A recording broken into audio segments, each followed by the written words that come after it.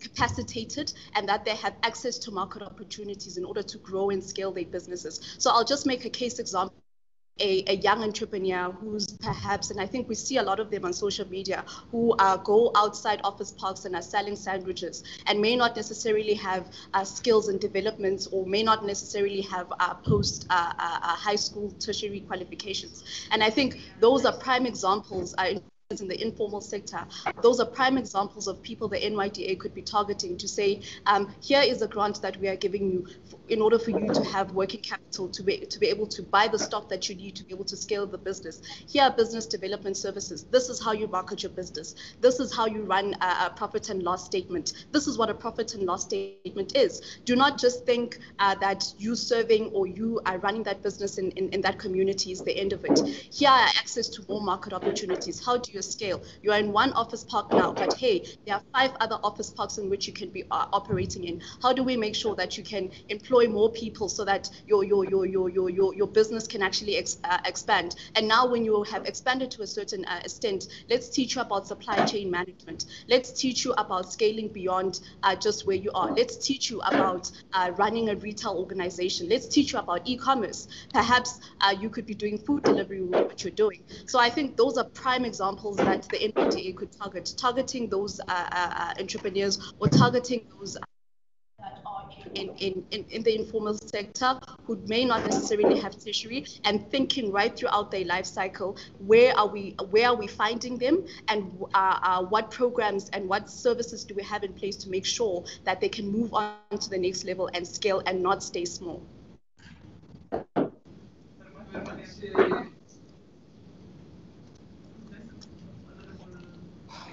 Thank you very much, Honorable Chairpersons, and greetings once again.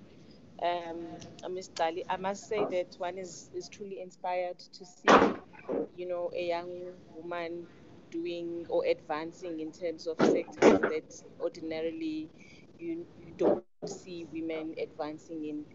We do speak a lot about breaking the glass ceiling, especially women that are younger in age.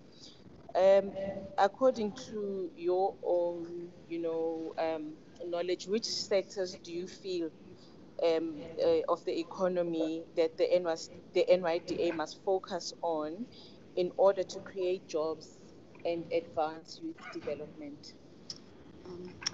Thank you, Honourable Member, for those kind words. And I think that's a very, very pertinent question. And I think I may have a bias in answering this question, the sectors that I am in, and based on the exposure that I've had in my career, based on the sectors that I'm in. So I guess to answer your question, the first sector that I really believe could be an enabler for job opportunities is the technology sector. And I don't because technology company. I say it because I see it, I've experienced it, and I think we can draw insights from other markets such as Kenya, where they've invested heavily in the technology sector, and they've come up with innovations and they've come up with new jobs. And so how I think about unemployment and how I think about the future of employment is that the NYDA should be focusing not only on making sure that our youth are aligned with the current economies that are important to the GDP of the country, such as mining, such as agriculture, etc. I do think those are important sectors, and I do think that youth participation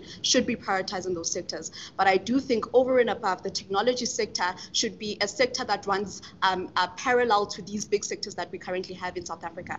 I'll just make an example about a sector in technology such as telematics. So telematics is when you use data, where you gather data and you enable another sector to use the data that it gathers in a machine to be able to operate that machine better.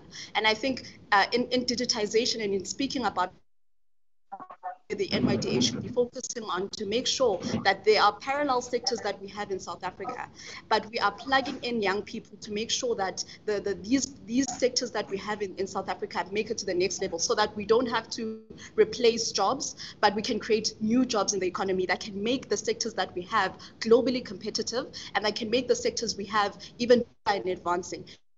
this is a socially, this is a good approach because it incentivizes industry to actually invest in the youth because they can see the benefit of hiring young, fresh minds that actually offer something they know nothing about. And I think on just the technology sector alone, I made the example of Kenya, where they invested in technologies such as M-Pesa to make mobile money really easy to be able to pay for things, where they invested in technologies such as Mkopa, where people can get electricity and then they can have vendors or agents who go out selling electricity packs to people, or services such as Boda, where they use motorbikes and people can deliver things to different people. So those are new economies, those are new sectors, things that didn't exist. And I do think that South Africa has the opportunity because we have amazing infrastructure. We've got good roads, we've got things that our African counterparts do not have. We've got a young economy, we've got fresh minds, we've got people that are willing and able, we've got strong industries that could be investing in these programs for their own development. So I really do think that on 4IR and the digitization of a lot of our economies and putting the youth at the forefront of that is the solution to a lot of the unemployment problems that we have. And I also think that the NYDA is strategically positioned to be able to leverage not just South African industries, but leverage outside of Africa. I think South Africa, we're in a unique position where we have a very young economy and we could be leveraging big tech in different parts of the world and saying, hey, you need a service economy. You need people to service your business and your tech business. Look at South Africans. We are here. We've got a beautiful English accent. We've got a lot of young people. They could be your customer service representative in your big technology companies. Invest in South Africa. Invest in our youth through digitization. So I really think that working on new economies, working on new jobs, working on the next is where the NYDA should be. And I think that should be integrated in the integrated youth development strategy and plan to say, this is the youth that we want to create that will not only be economically empowered, but will also be globally competitive. Thank you very much, Honorable Masiko. Thank you, Chair. Chair, my then be that obviously, Ms. Dali, we really have structural inequalities that we are dealing with. And you know that we have young people in rural areas who have never really seen a computer or even set an eye on what an iPad looks like. Correct. It is a great idea for us, you know, to say that we want to advance in terms of technological aspects and stuff like that. So how then do we address that issue of that limitation to access and deal with that divide between the rural and the urban and issues of access? Yeah, I think that's a really brilliant question. And I think back on the fact that, or on the mandate that the NYDA has on social cohesion, I don't think that the mandate that the NYDA has, it has to achieve alone. And I do think that is where partnership is important, right? There are organizations such as Girl Code who go into communities and teach young people how to code and give them access to opportunities and open their eyes to say, this is a computer, this is how you can do a hackathon, right? So I think it's in partnership that the NYDA can actually go into penetrating these communities, right? But I think there needs to be a strategic mandate to say, this is what we.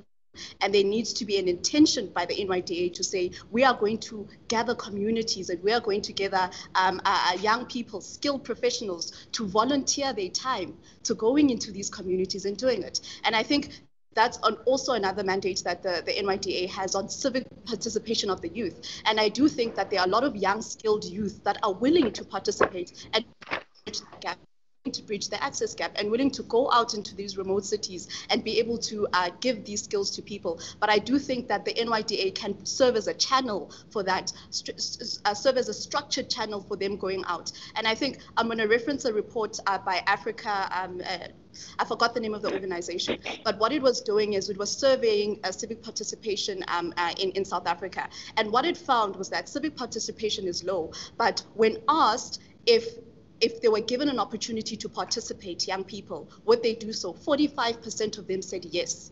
So I do think there is an untapped opportunity in leveraging the haves that we have in the country who have been afforded opportunities, who have been afforded access to technology, and say, partner with the NYDA. Let's go into these communities. Let us partner with NGOs that are actually doing this, such as Gold Code. There are many others, and let's use them to actually penetrate our communities. I don't think the NYDA has to serve this mandate alone, and I don't think in putting this mandate, it to actually serve it alone.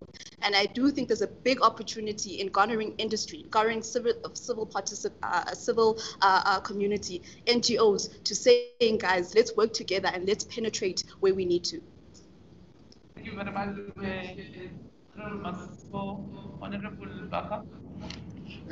Thank you, Chairperson, and thank you, sister, for your input. I think that it opens a certain wide of range of issues that needs to be followed up as we endeavor to respond to the questions that are confronting the youth in our country.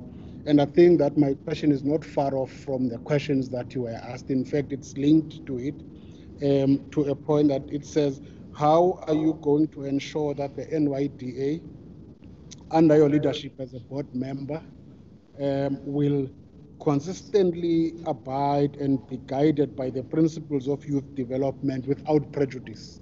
So it's still in line with what you are responding to, but I just want to get a sense of this one as to try and close up the issues that you've opened in terms of this discussion. Thank you, Chairperson. Yeah. I think that's a very, and I think it needs to be, so as the board, right, structurally, I believe in the NYDA board, from what I've read in the NYDA Act, is that there is a developmental committee that is there in place, right?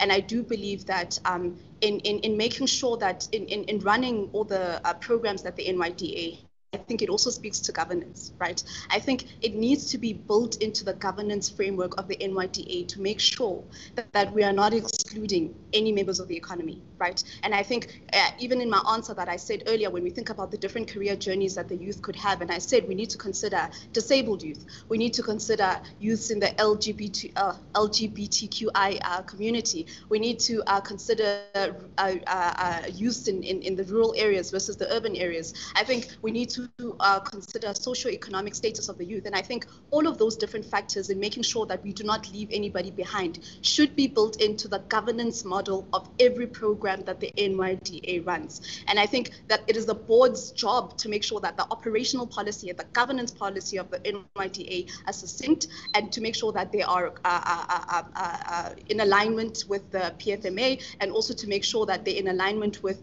inclusiveness and making sure that everybody is united and nobody is left behind in the mandate. So an example of this is making sure that if we have a grant funding program, or if we have a coding program, or if we have a business development program, how we select the youth should be built into the rubric, and the inclusiveness should be built into the rubric of how we select. So similar to how our government has put the preparation procurement policies in place, we should do the same to make sure that there's a certain quota of young people within rural communities that are actually going to be funded within our national funding programs, that there's a certain quota of people, of representation of members in the LGBTQI community that are going to be represented in the business development programs that we run, to make sure that when we are mapping out our strategy in the countries, or I mean not the countries, but in the provinces and in the regions, in the districts that we're going to be investing in, we're making sure that all districts of all types are actually taken into account. So I do think as a board member, we need to build this into the operating system. It needs to be part of the operating model, because I think it's one thing to say we're going to do the right thing and then go on and not build it into the fabric of how we run the organization. So as a board member, we need to make sure that the developmental committee that sits on the board makes sure that this mandate is actually carried out, and all the other supporting committees that are on the board have a say in how we determine these rubrics, and make sure that all the different spheres of our economy and all the different classifications of the youth in our economy are going to be fairly represented through the robust processes that we put in place. Oh, just in time. Honorable Malika. I'm sorting out that problem, Honorable Malika. Thank you, Chairperson. Ms. Ngadi, as you know that NYDA funding grant program offers both financial and non-financial support to qualifying young entrepreneurs. How are you going to monitor the implementation and accountability of the funding if you are appointed as a board member? Okay. Thank you, Honorable Malika, for the question. I think that's also a very important question. And I think the answer that I'm going to give to this question feeds very much to the answer that I had given to the previous question. And it's all about setting our operational policy and our governance structures that ensure that we are building into the rubric the transparency, the accountability, and all the things that we need to make sure that everything that we do with regards to funding and the disbursements of fund is in alignment with the Public Finance Management Act. And I think as a board, we need to realize how the PFMA actually recognizes the board as an accounting authority, which means we have fiduciary duty, which means that if we do not act in the best interest of the NYDA, we could actually be personally liable. And I think those are consequences that we need to consider seriously and consider very dearly. So to answer your question, as a board member, it is very important that we have structures in place such as delegation of authority. So making sure that when we are disbursing funds or when we have a rubric for who we disburse funds from, it is not just one committee or one function within the business that actually handles that, but every function of the business has a what we call in the world of corporate a RACI, which says one person is responsible for one part of it, another party is accountable for it, another party is consulted, and another party is informed. And that makes sure that if we're delegating authorities, every party can feed into what that rubric looks like, and every party can flag things that they see that, honorable member, this is not going according to plan, or can raise concerns and say, we don't think there's actually fairness in how we selected this person or how we selected this particular company. So delegation of authority is one that's actually very important. A second one is internal controls that also feeds into delegation of authority. So making sure that we have internal controls and checks in place. One person comes in, they don't just come in, speak to one person and get the funding. They go through a funnel process that can be monitored and that can be evaluated by the different committees that we actually have sitting on the board. So all the board members can actually say, like our credit and risk committee or our auditing or our remuneration committee can say, how was it that this person actually made it through the funnel if we have all these internal controls and systems in place. So internal controls and system are very important. And I also think that it's also very important to have a robust audit and risk committee that can make sure that the internal procedures that we have inside the body of the NYDA are robust enough to make sure that we don't have leakages and to make sure that we don't have compromises as the NYDA in accordance to the PFMA. Thank you very much,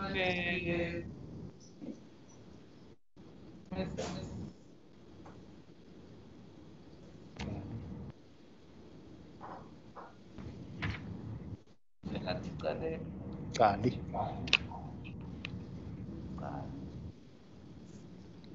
Your name is so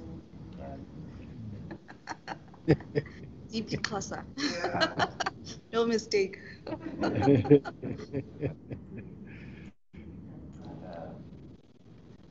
Any member?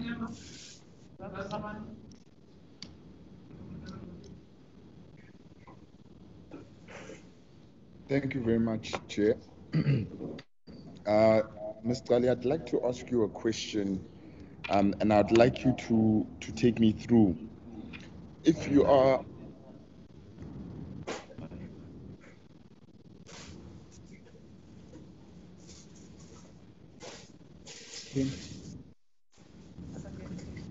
Thank you, Chair.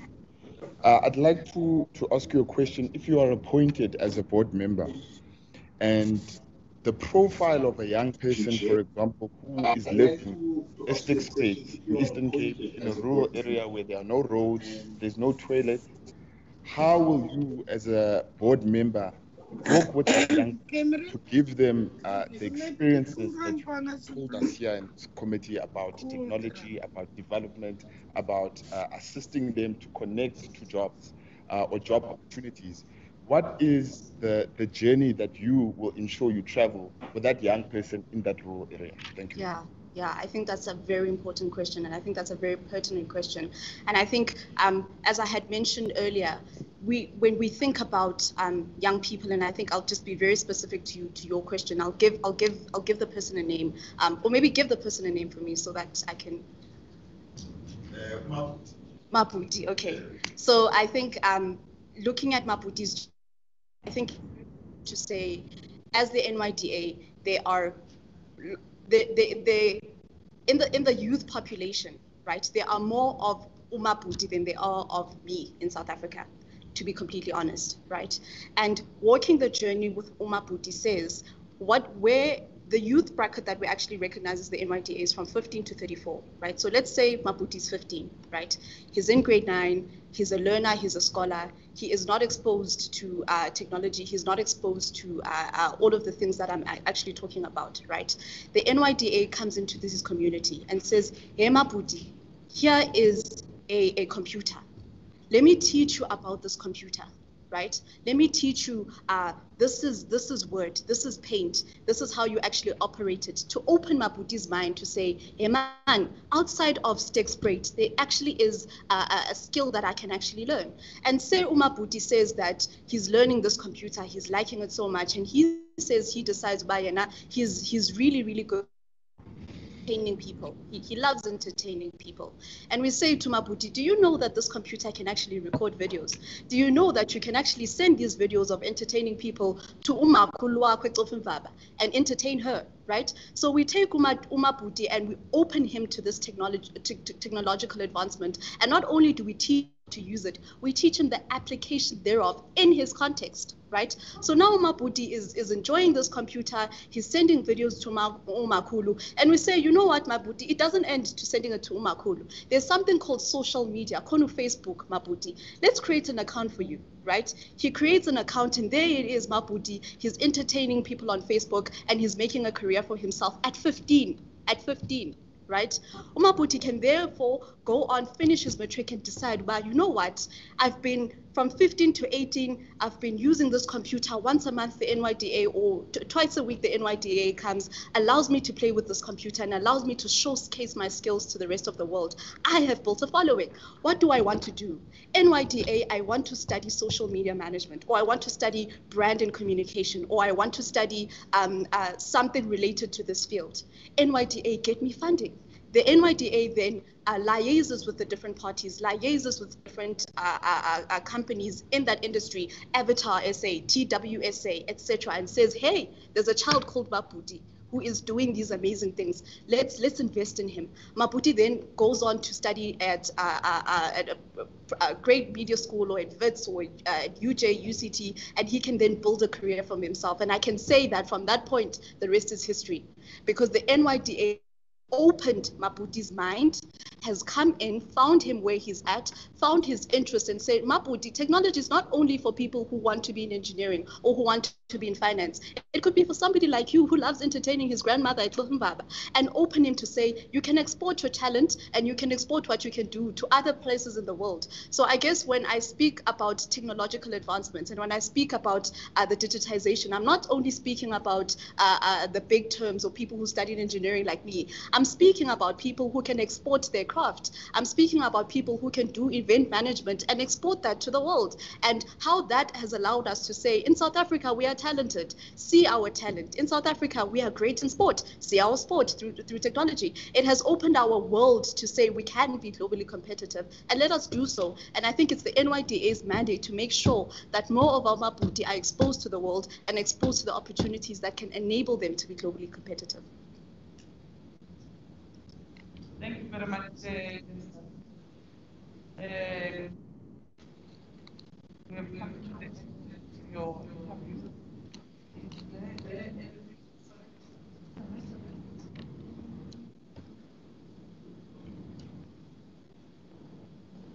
Just a little question from me, Kali King, Yeah.